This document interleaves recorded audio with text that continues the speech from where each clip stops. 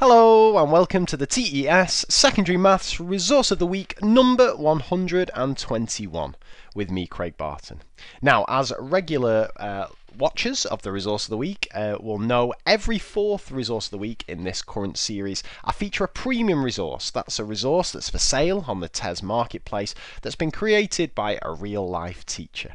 And now, last week I went a bit mental and I splurged £10. My wife has had a word with me, so this time I'm back with a £1 outlay for the numeracy workout, which has been created by Mr. Carter Maths, who you may have seen featured earlier on in the year in the Resource of the Week. And this numeracy workout I really think is fantastic. Just to put it into a bit of context for you, I think I've mentioned before on this series I have a bottom set year 7 class this year, and they really struggle with their numeracy. So we've been hammering times tables, and I've outlined some of my favourite resources I've used for that earlier on in this Resource of the Week series.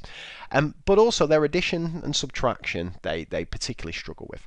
So I'm always on the lookout for resources that might help with that particular thing.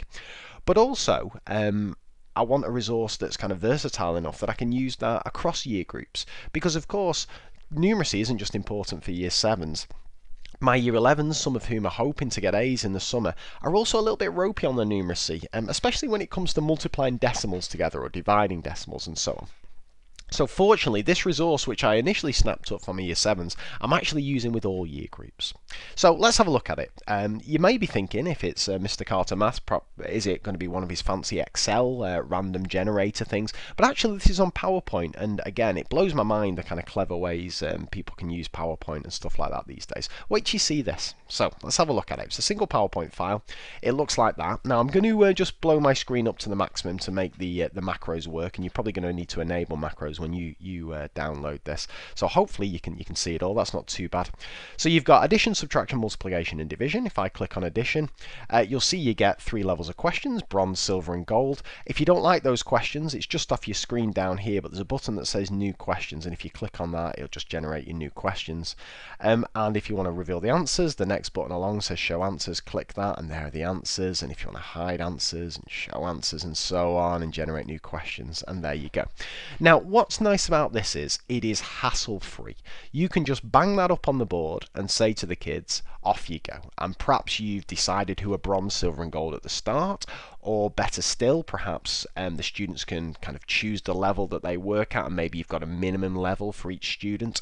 Or what I like to do in my year 7s is I say, alright, why don't you try kind of 3 off the bronze, and then why not treat yourself? Just try 1 off the silver and 1 off the gold. It doesn't matter if you get it wrong. And it's quite nice, the fact that it's not intimidating, it's not a worksheet in front of them, it's just things that they can try, and then we can have a look at the answers, show answers, hide answers and so on. And if we click menu, it's a similar thing. We've got subtraction, loads of different ones there with decimals, integers combined with decimals. We've got multiplication, which has got your 2 by 2, your 3 by 2, and then we bring some decimals in, and again all the time we can show the answers, hide the answers and so on. And then we've got some lovely division here. So the bronze ones always come out with integers. The silver ones, if we just look at those, it's a slightly more long form multiplication, but still dividing by single digits, and then we get on to place value style work with decimals. So tons involved there. And as I say, my advice there, or the way I found it most useful, is at the start of the lesson, just bang that up, or at any stage in the lesson, and just set your kids a challenge. And so I kind of hook them in and say, like, look, if you want to do the bronze, that's fine. If you want to do 8 questions of the bronze, that's absolutely fine. But why not just treat yourself? Nobody needs to know. Why not just treat yourself to a silver one and a gold one, just to see if you're up to it? And the competitive nature of kids naturally kicks in and so on. And there's potential, I guess, for doing little kind of games with this, you know, little puzzle games or team games or something. 3 points if you get a gold one right, 2 for a silver, 1 for a bronze, and so on. Loads of stuff. And again, with the new questions, you can just randomly generate as many as you need.